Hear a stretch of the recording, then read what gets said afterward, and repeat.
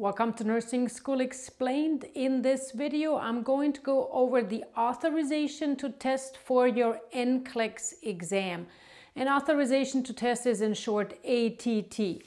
So the authorization to test will be sent to you by email from your nursing regulatory body after they determine that you're eligible. And check out my other video where I go over how to accomplish that.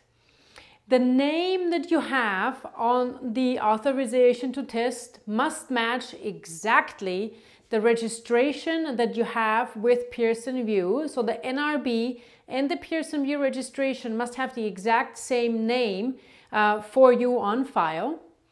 Once you receive the authorization to test, it is valid for an average of 90 days. So check with your state-specific nursing regulatory body on how long it's valid for. And of course, it'll also state that.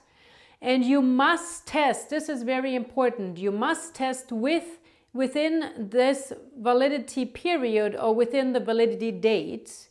And the validity dates cannot be extended. So make sure that you are available for those 3 months after you receive the authorization to test, that you don't have any vacations or graduation vacations planned or anything else that comes up, that you actually will be able to take the test within the 90-day period or whatever period is required by your state.